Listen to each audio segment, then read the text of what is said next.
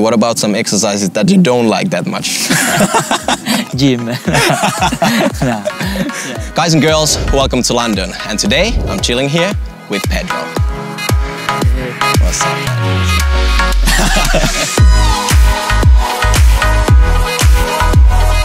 Today we are here for the new Hypervenom 3. What was your first reaction when you saw this boot for the first time? Bueno, la primera reacción, pues evidentemente sorpresa, ¿no?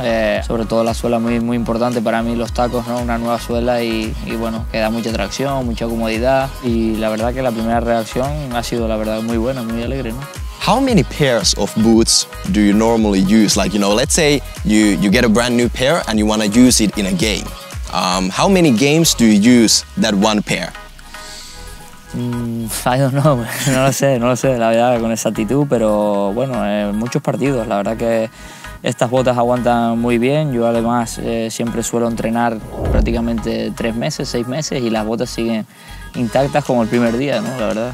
Alright, so what about if you know, let's say you play a very good game, like you score a goal or you do something special, like you know, do you keep some boots at home and you know, you look at them like, I was wearing this when I played against whoever? Si es una final, sí que es verdad que a lo mejor puedes guardar la bota, el balón o lo que hayas hecho en casa y siempre lo tienes como recuerdo. Alright, so you know, if we talk about training, are there like some exercises that you absolutely love? Score goals, cross into the box, ¿no? La velocidad, el tiro a puerta, marcar goles, yo creo que es lo más importante para un delantero, para un jugador de banda y es un poco lo que intento mejorar siempre cada día, ¿no? Alright, what about some exercises that you don't like that much? Gym.